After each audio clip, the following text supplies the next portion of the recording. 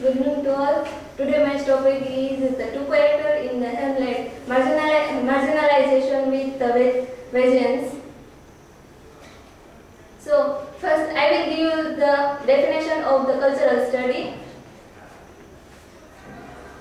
Sorry guys, here is a typo error. Cultural study is composed of elements of Marxism, post-structuralism and postmodernism, feminism, gender studies, anthropology, sociology, race and ethnic study, film theory, urban studies, public policy, popular culture and post-colonial study, those fields that concentrate social and cultural forces that create community or cause division and alienation. So, we all know that the Hamlet is written by very famous author Shakespeare, and when we look through the Hamlet, through the cultural study, at the end we find that the power is the center and the power relationship in the Hamlet. Here we find that the Rosencrantz and Guildenstern both are characters in a Hamlet marginalized with vengeance. Here we find that the play within a play, and also we find that the Rosencrantz and Guildenstern both are the jellyfish of the characters, Shakespeare's character. So, famous speech of Rosencrantz. Shortly after playing play within a play, Claudius is talking privately with Rosencrantz and Guildenstern. Both they are the helmet shallow fellow. Sorry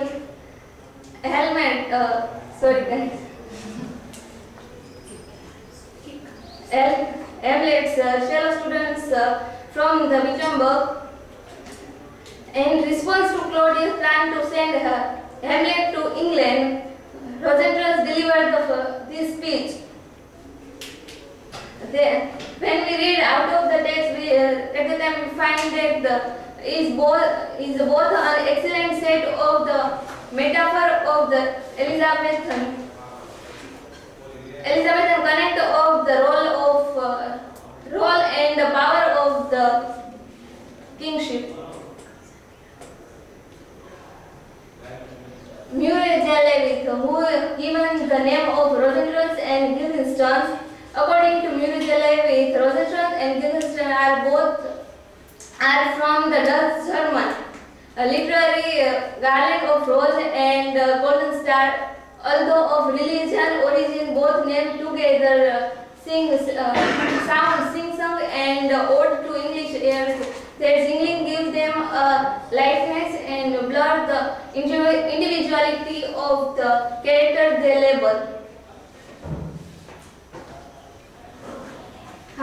Harley, Granville, but here is a typo error.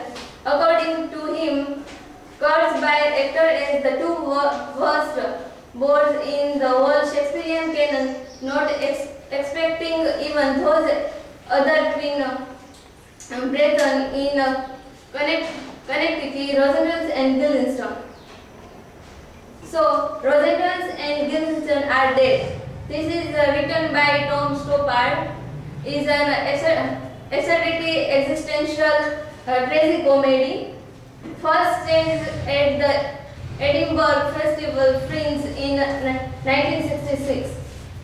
The title Rosencrantz and Guildenstern are dead, taken from the play. Title of the play is directly taken from the final scene of the Shakespeare's Hamlet. In the 12th century, the dead or never living Rosencrantz and Guildenstern were reissued by the Tom Stoppard in the fascinating reseeing of their existence or its lack. In Stoppard's version, they are even more obviously two ineffectual pawns seeking constantly to know who they are, why they are here, and where they are going. Whether they are at all may be the ultimate question of this modern play. If Shakespeare marginalized the powerless in his own version of Rosencrantz and Guildenstern, Stoppard has marginalized us all in an era when, in the eyes of some, all of us are caught up in a force beyond our control.